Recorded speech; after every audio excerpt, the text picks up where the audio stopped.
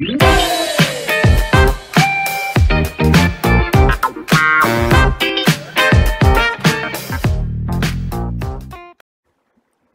is a video how to install ScriptHook RDR.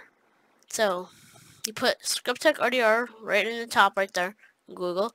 Press ScriptHook RDR thing right there. Then go and go down here. Look at download. Press download right there. Tap on that right there.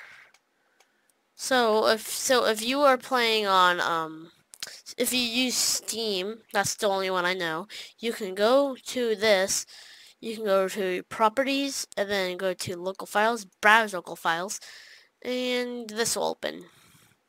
And then you got these two files, right? You have your bin and these. You copy these and put them right in there.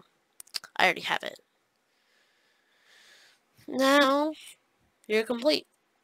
You go into Red Dead Redemption 2, and I'll show you when we get in there. Also, I'll put the controls in the description.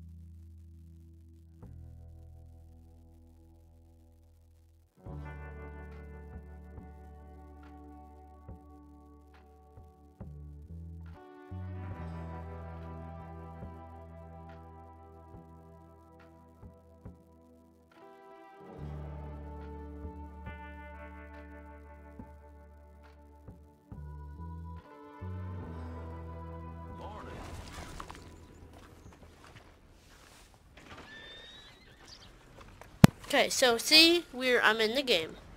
I am the poor John Marston, even though I'm actually not poor. Then so you press F5, right? The menu's open. So on your numpad, that's your numpad. You can use 8 to go up, 2 to go down, 6 to go right, 4 to go left, and then 5 is to enter it.